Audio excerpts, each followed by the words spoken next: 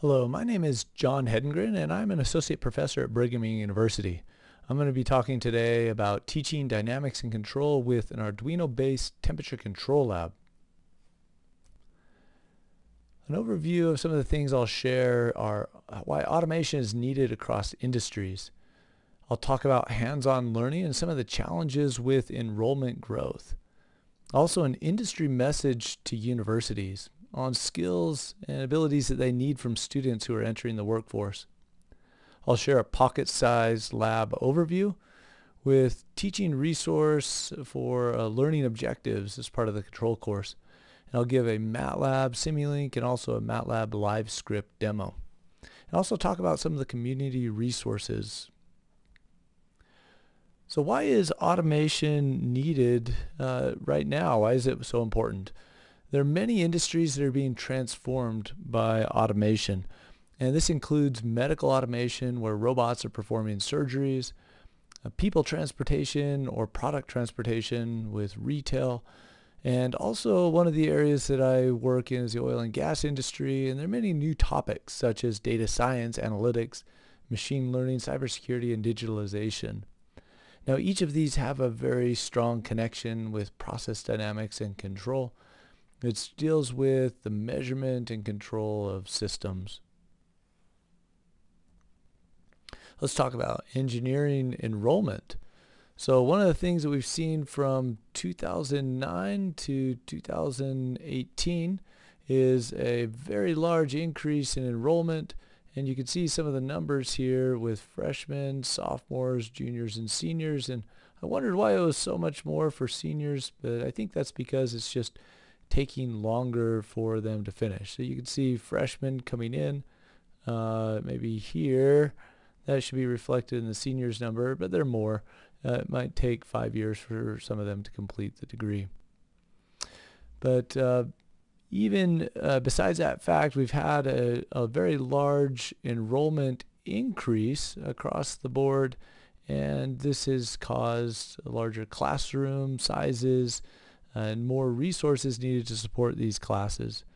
So laboratory experiences like are found in many universities where they purchase a large piece of lab equipment, and then students schedule time to come in and use that lab equipment. Now that there are more students, it's really these lab scheduling is more challenging.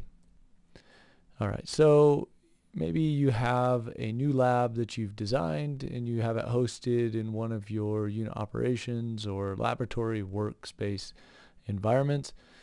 Suppose that you have 16 students that are taking the class 10 years ago, but now there are 6 more. And so it becomes a problem with scheduling the time. Maybe you do groups of 2, and so each group of 2 has about 1/10 of the class time that they can use to go in and work with that piece of equipment. But then there's a new person in the class which might disrupt things a little bit. And so you've shifted to online learning. And so how do you still do the laboratory experience with this new scenario? Well, one of the things that we've done with this temperature control lab is made it accessible to students much like a textbook, where all of the students in the class get one of these temperature control labs and then use it at home. And also it opens up the instruction to use this lab simultaneously during a class exercise. So for example, instead of saying take out your textbook and open to page 63, you could say take out your temperature control lab and let's do this experiment together. Some industry feedback was given a few years back where they said new emphasis is particularly needed on process safety, applied statistics, process dynamics, and applied process control through new teaching materials and effective integration into the curriculum. Now this is partially in response to some universities dropping the process dynamics and control course or integrating the controls course into courses like the unit operations lab. So we designed this new lab to really meet that challenge, where you have a set point This is the PV, the process variable, and then you also have a controller output. So everything is contained within this one lab where they plug it in, hook it up to their computer, and then start working with modeling or control exercises. Now I'll describe a little bit more about how this lab was developed and some of the features of it, but basically here is your heater. I'll just say that's Q1, and here is your temperature measurement, T1, but there's another one next to it. There's Q2, and here's temperature 2 right here. Then there's also an LED that will turn on or off. So it's fairly simple in terms of the hardware, but very effective in terms of teaching the principles of process control. So it relies on an Arduino at its base. This microcontroller has different pins, and we hook up the temperature sensors to 2 different pins, analog inputs that read the voltage from those temperature sensors and then convert that into a signal that can then be transferred to the computer over a USB connection. All right, and then there's also ways to control the LED and also the 2 heaters. All right, so from the PC, computer, or Mac, or Linux, you can adjust the heaters and the LED, and also be able to measure continuously the temperature. One of the things that you need is to install the Arduino support package, and MathWorks makes it very easy to install that. So it's an add-on to MATLAB or Simulink, and you have 2 separate packages for those, whether you're working in MATLAB or Simulink. The packages will install all the needed firmware on the Arduino for the connection so that MATLAB or Simulink can read the pins and also write to the pins as well. So here's the hardware overview. We have that heater and temperature sensor that are placed next to each other. Here is the heater. This is a BJT transistor. We were originally going to use a power resistor, one that would be able to heat up or with applying more current, but we found that the switching mechanism, okay, so instead of using a MOSFET, we used a BJT transistor. This also heated up, so we just got rid of the power resistor and went with just this BJT. It works great as a heater. All right, and then we also have a temperature sensor. This is a TMP36 temperature sensor transistor, and it measures values between -40 degrees and 150 degrees Celsius. Now we limit the value to 100 degrees Celsius. So we have a default firmware that's installed on the device that will shut off if it reaches 100 degrees, but the heaters will rarely get above 70 degrees. Just the heater power supply is not powerful enough to get it much higher than that. So just from the safety standpoint, we have some protections built in so that students don't burn themselves. And then also we put some thermochromic paint on top of the heater so they turn pink when they get above body temperature. So above 37 degrees Celsius, they turn pink. So there's a visual indication of when they're hot as well. So these 2 transistors are then hooked up to some finned, so some things that help to remove the heat with the fins on the outside, some heat sinks, and then also this is attached right there, the temperature sensor, and you can see more details at this web address. So initially we had students that breadboarded these up themselves. We gave them all of the components, but there's a lot of possibilities to mix things up. Maybe they swap the cathode and the anode for the LED, or they misplaced one of these wires and then all of a sudden something heats up and stops working.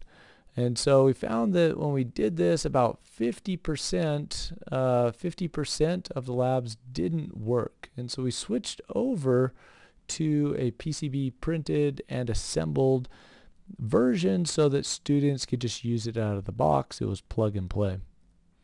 And this gives a little bit of a timeline of some of the development. So initial version in 2014 and all the way to now where they are mass produced.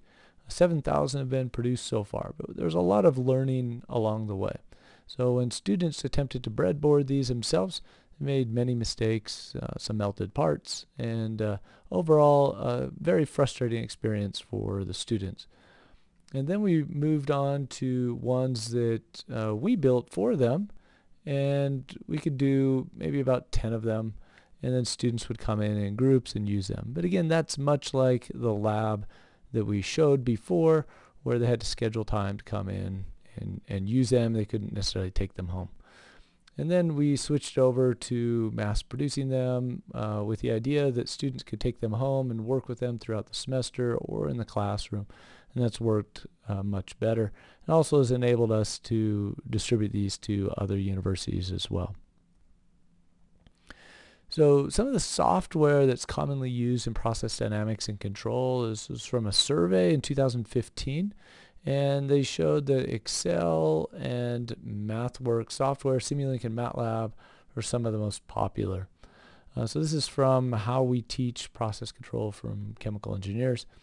And so we definitely wanted to create an interface that would be compatible with how a lot of instructors are using software within the process and dynamics course. One of the things that we found out, though, is that some students, even though they've had introductory programming courses or numerical methods courses, they still aren't entirely comfortable with programming, whether that's using Simulink or MATLAB or some other programming language. And so I created this 12 mini course, 12 module mini course that can be completed in about 2 to 3 hours total. So about 15 minutes per module, just to give them a refresher on some of the material, but also for those that have never programmed before, it helps them get started. So it's taking them from maybe a frustrated state to one where they feel just a little bit more confident. All right, and then some of the topics that are used in process dynamics and control. There's certainly the feedback controllers and design and tuning, and then also PID controllers. But there are many other topics that are commonly covered.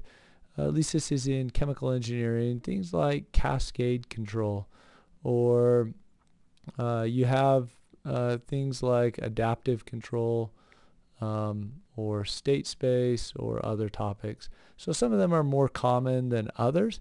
We certainly wanted to create lab modules that would cover many of the most common ones and have an exercise that would go along with each of these topics, so that when instructors are using this lab, they can be able to adopt one of those very easily, put it into their course, and maybe that complements some of the theory or math that goes along with the course.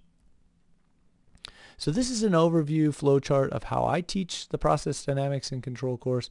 We start with controller design. So just thinking about set point, output, and PV, and how you would select those to get a system that can be controlled. And then we look at whether data is available. If it's not available, then we develop physics-based models, such as from mass or energy balances.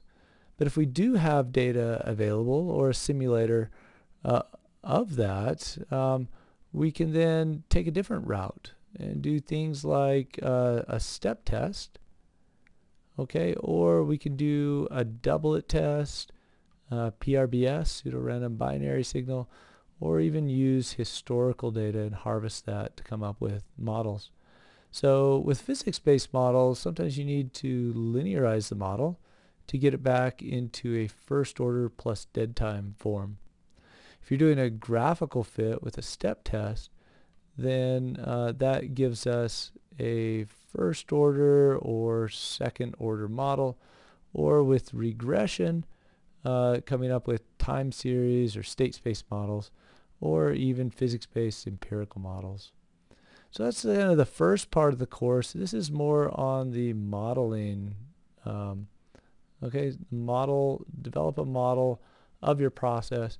And then once you have a model, then you can do interesting things like develop tuning correlations, and this is the second part of the course. So this was the modeling up here, and then they look to see if they have measured disturbances.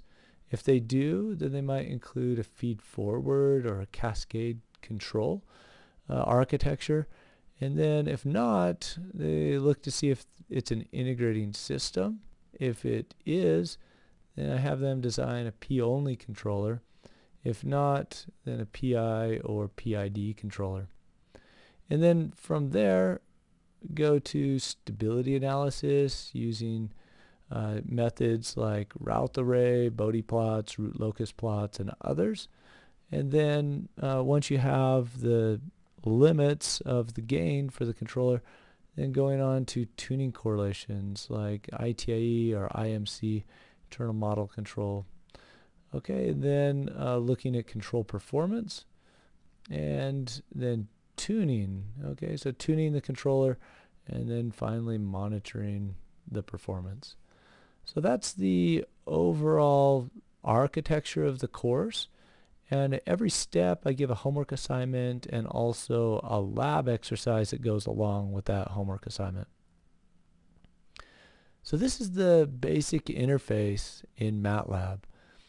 Students connect to the lab. This creates a new connection, so now you can send and receive signals. Once they've plugged it into their computer, then they've run this command in MATLAB. Now they have a new lab object they can use to send and receive signals. So for them to turn on the LED, they send this command to turn it on to 80%. And then it illuminates and flashes the LED. To read the temperature, they use this lab.t1. So lab is the object, and then t1 is the method that goes out and gets the next temperature in degrees Celsius and then displays that at the terminal. And the final command here is this lab.q1. That's turning on the heater to 50%. So if the heater, you wanted to do a step test, or student wanted to do that, go from 0 to 50%, and observe. Okay, so that might be like this. And then they would observe the temperature response. Okay, and then from that they could get a gain and a time constant. Okay, so there's the delta y, there's the delta u, and so their gain is going to be equal to delta y over delta u. And then they can get a time constant, how long it took to get 63% of the way there. And so there's their tau p, and then maybe their dead time as well. Okay, so they use graphical fitting, they use regression, and other methods. Once they have these very simple programming methods, they can program these in MATLAB or in Simulink. So I'll show examples of both of those. There's also 2 heaters and 2 temperature sensors, and so later on they'll do interacting control, cascade control. It gives the ability to put a disturbance, maybe you turn on this heater, and that provides a disturbance for the other controller. Alright, so many different things you can do with multi-input, multi-output, or single input, single output, or different control architectures with this lab. Okay, and again, the new commands here are just for temperature 2 or the heater 2. In this case, the heater 2 is just off. Alright, so I'm going to show the Simulink interface.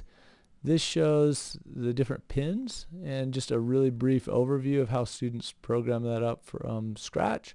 So they open up a new model and insert all of those elements, and then they can run it. Okay, so it gives them a slider bar right here. They can adjust the heater.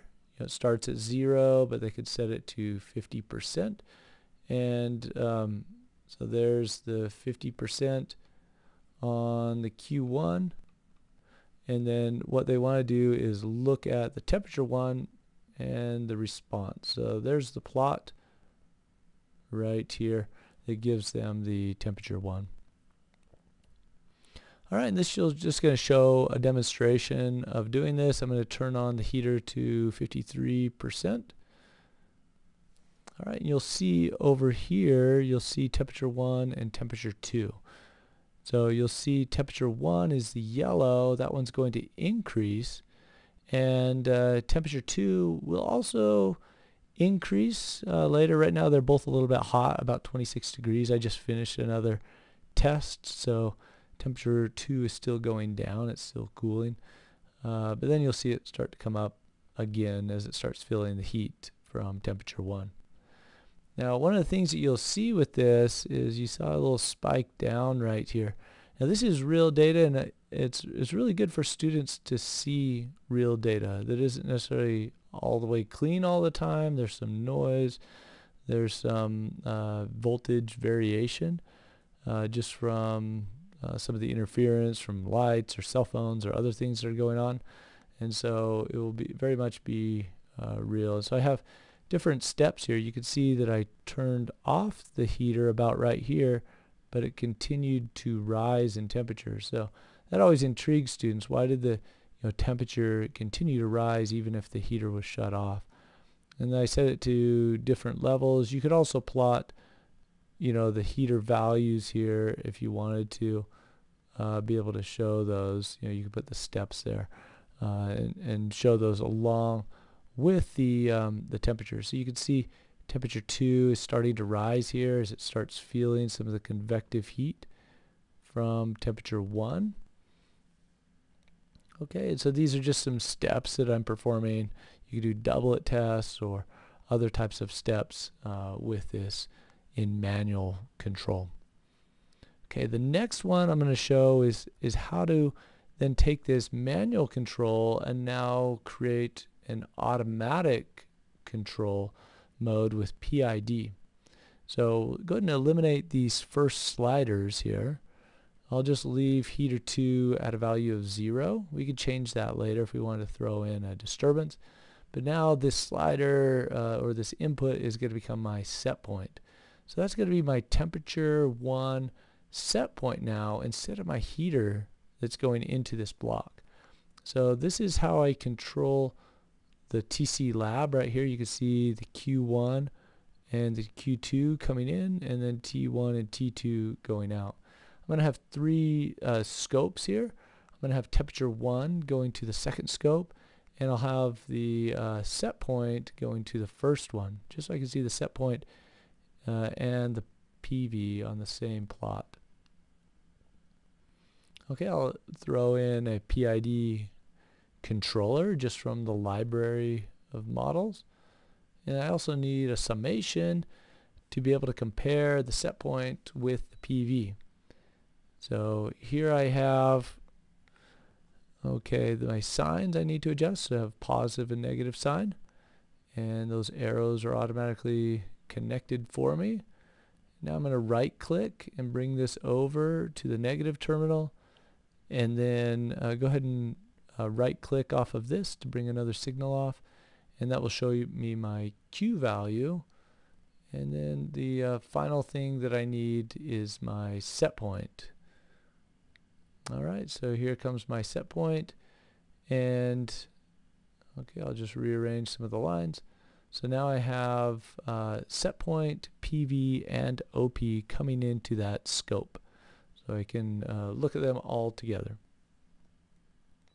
Okay, now what I'm going to do is I'm going to put in a proportional, integral, and derivative. Okay, and this came from the step response where I came up with some kind of default, and then I'll put in the upper and lower limits of saturation. On my heater value, I can't go below 0 or above 100, and put in some anti-reset windup with back calculation. Alright, I'll click OK, and now I have my feedback control set up. and I can run this, and this will be a 5-minute test, 300 seconds. All right, so it's going to compile and then it'll start going. I'll go ahead and open up this scope to be able to look at the PV, OP, and set point. So these are all things that students can do. Build their controller from scratch, with a couple instructions, or sometimes I just give them the initial version and then have them do things like put in the PID controller and tune it. All right, I'll adjust this just so we can see the model and also the scope on the same screen. All right, so from here you can see this is the measured temperature. Down below, that's my set point and also the OP. All right, so it's initially 0, and then this is starting at about 21 degrees Celsius right up here. Okay, so there I have these values. Okay, now I'm going to change my set point to 50 and then just rescale this plot. And so you can see the new set point right here. And then this up here is my PV. It's a little bit hard to see, but and then you're going to see also, oh sorry, that's the output up here. That's the heater output, and this is my PV. So I have my PV, OP, and set point. And we're going to see the PV get closer to the set point. You can see the output already starting to drop as the proportional term of the PID controller, the PI controller is, the error is getting less. And so students are watching. This is a real time, and so you can see the approximate time constant. It's about 1 to 2 minutes for the time constant. So not too slow, so it takes a long time to run these, but also not too fast. So students can observe the dynamics. They get a feel for some of this inertia that's happening as you put in more heat. It takes a while for the convection, the conduction to transfer.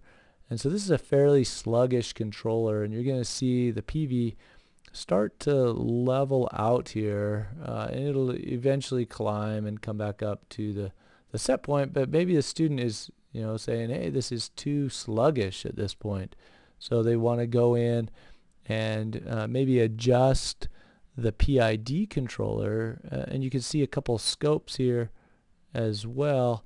They're looking at some of the values. Okay, so they can go in as this is running and maybe adjust the integral or the proportional part of this. So we can change it from 10 to 15, make it a little bit more aggressive. All right, and then we'll see immediately the heater jumps back up, and it's going to then approach the set point just a little bit faster. All right, so this creates an interactive PID controller that students can work with. They're looking at the PVOP and set point and making tuning corrections based on what they observe. And students, if they have too aggressive of a controller, they will get overshoot and oscillation, and it won't go unstable, but they will see more oscillation. They can also see things like, kind of quantized levels here, okay, discrete levels of their temperature measurement that causes the proportional term to, come down in kind of discrete steps. And so that's very good for students to see, that you don't have infinite precision. It's a, I think it's a 12 or 10-bit signal that's coming from the analog. So all these are just real characteristics of the signal that you see in a real controller. All right, I'm going to go on to this next one, which is a live script. And this is a kind of a newer thing from MathWorks. They introduced a couple years back. It's a very interactive. You can see, some equations in there in, with the equation editor. It looks very nice. We're adjusting the tuning constants and then observing the response in simulation. And then as a next activity, we'll go on and implement our best tuning parameters. So once students have worked with this, kind of come up with what they want in terms of the response, then they can also, as a next step, then implement those and run the TCLab directly from this live script. So here are the numbers that we're inputting. All right, and then run it, and you can see the calculated, which is in the red, and then the purple right here that's kind of going over it as you see it come along. Those are the measured values. So students are able to compare predicted versus measured values, and you can see there's just a little bit of a difference right here.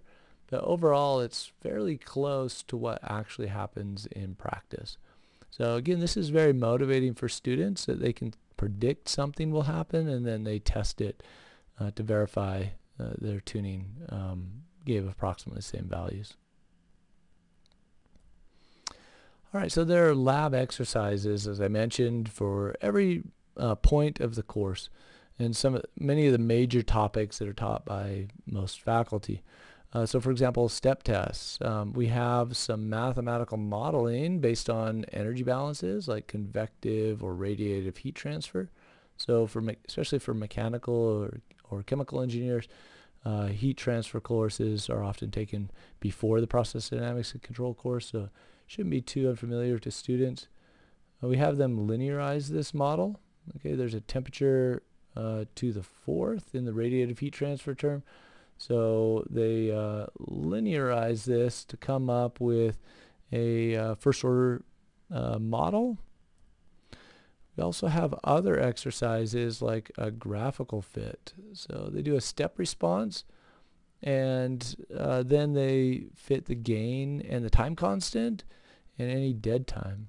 Then they also use regression. So they use computer optimization to fit their model. So you don't necessarily have to have just one step. They can have multiple steps in their step response. We look at controller design as well, just how the signals are placed and the actuators, how those all fit together to create the controller. We look at P-only control, PI control, and PID control. Just noticing on P only that there's offset. With non-integrating systems and P only control, it leads to offset. So things like that they can verify, they can calculate, and then verify that it has a certain amount of offset. Also, other exercises as well. This is 11 through 16. There are 22 total that I've prepared, but other instructors have also prepared exercises. Here's how to tune a PI controller, tuning a PID, looking at feed forward control. So this extra temperature 2, is used as a disturbance variable. So when we are able to measure that, we're able to anticipate what's going to happen to T1 and make proactive moves on that. Looking at control actuators and sensors, impulse response, and then we go on to other topics as well. So one of the other topics I cover later in the course, kind of as an add-on, but I also have another course on this, is advanced control and optimization. So we look at model predictive control. And I talked to them about PID control being a feedback control. So it would be like driving a car while you're always only looking backwards. So you're always looking at measurements in the past. Versus model predictive control, you're able to use a model at the current time and look into the future to predict what's going to happen with your sequence of moves, okay, and how that's going to affect where you're going, but also future constraints or preventing things like overshoot. So we introduce this to students as well, in addition to the PID topics. It's more of an advanced topic, not as good for undergraduate course, but I give them just a sample of what to look forward to with the graduate level course. and then we run some tests. This is a model predictive controller. You can see temperature 2 here and temperature 1, and then it's coordinating the moves and the move plan for Q1 and Q2. So we use this for model predictive control. Here's the future control horizon that it shows with the predicted move plan. So I'll just share that with you one more time. Okay, showing the future move plan where it's anticipating that the system will go. Okay, with different set point changes along the way, and you can see, here it's there's the move plan, and then what was actually done. You can see that after the bar. We also have students learn about things like moving horizon estimation. This is in the advanced control course, where the model is not fit beforehand, but when the controller starts, you start collecting data, start to fit the model as you go in this purple region right here. That's where the horizon for the model fitting is occurring.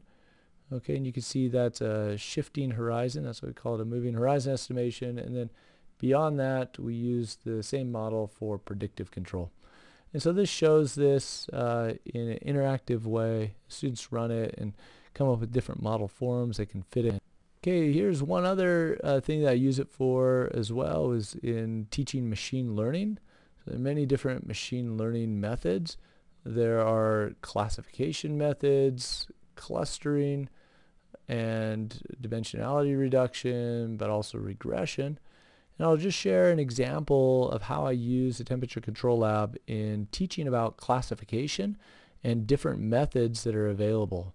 So you can see in this chart, you have things like naive Bayes, k nearest neighbors, okay, support vector classifiers, or others. And so these are some of them that I teach. Okay, we have the supervised learning methods, and then the unsupervised learning methods. And what I'll share here is, I'll go ahead and just start this and then talk about it. We measure the temperature up here and also calculate features. These are the temperature derivatives with respect to time, the first and second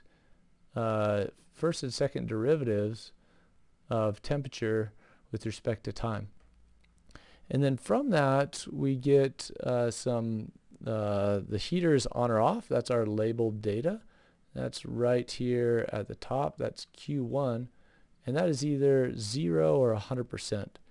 Now, at the beginning, we use the features that are above, and the Q1 value to train these classifiers.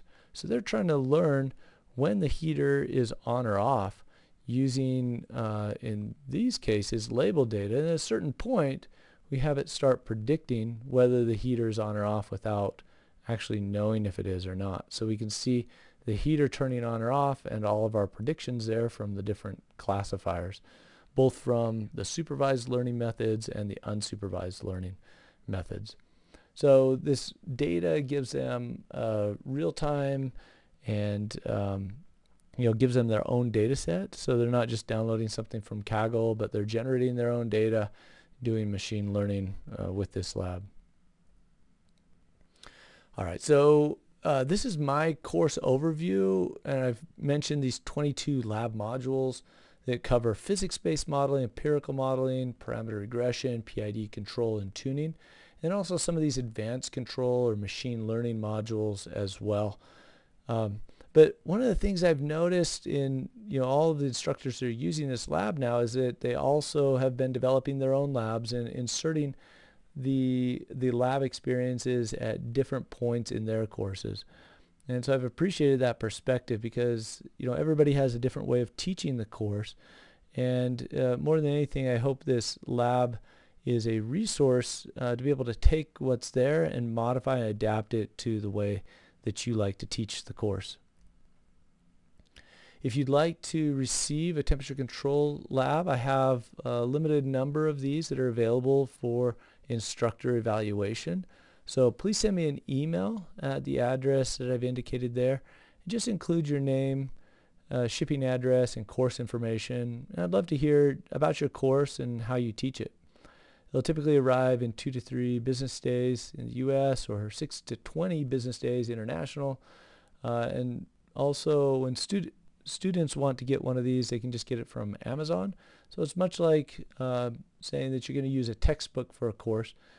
You can have a personal copy, but then you just ask students to get one of their own for the exercises in the course.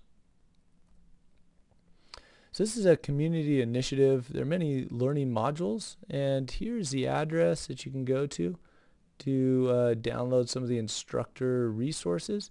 There's also the URL that's printed on the TCLab itself that gives many more resources. Many have contributed to this temperature control lab with language translations or modeling and control modules. And also there are new microcontroller labs that are under development. I've appreciated all of the universities that have adopted this lab, many instructors that I've heard from, and from the best I can tell, it's about 70 universities that are using this. Some of them it's the professor who's using it just to demonstrate things in class, and in others it's where students all have an individual copy of the lab. I also like to thank the many collaborators that have enabled this community resource. Melda and Samveeth at MathWorks, who have helped with some of the software interface and providing resources for MATLAB and Simulink. Also, Abe, Junho, Joshua, and Nathaniel at BYU for developing the lab, but also developing resources for students to use it. And then Jeff Cantor and Carl Sandrick for developing additional software and instructional resources. And then Paolo and Anthony Rost here, they've helped to develop some of the pedagogical studies with the Temperature Control Lab to show its effectiveness with students and in the classroom. So I appreciate them for their work. And here's some of the articles that and conference publications that have come out in the last 2 years with the Temperature Control Lab.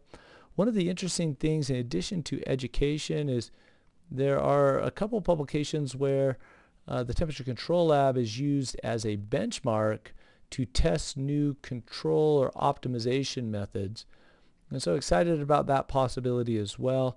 There are many simulation standard models, but very few hardware devices that are used as standards to test new methods when they come out. All right. And